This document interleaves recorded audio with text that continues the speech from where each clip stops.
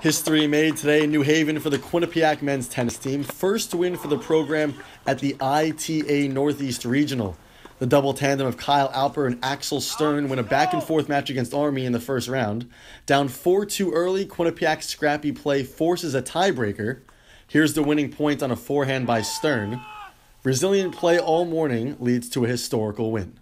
Definitely stuck out the tough points, and that's sometimes the biggest thing when it's a deuce point. You know, we won the last few at the end, and that's a big time stuff over there. So it's good stuff. We served well. I think we got a lot of first serves in, and we closed hard. We closed the net.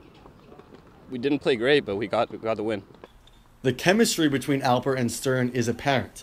On different doubles teams a year ago, it's been an easy transition as the fall season winds down. Man, we're feeling it. It's great. It's great. It's a great partnership. We started off this year, and we're going to stick it out. So it's a good feeling. We play off each other well. He's a senior. I'm a sophomore. We both tend to get nervous, but we also calm each other down when one or the other gets nervous.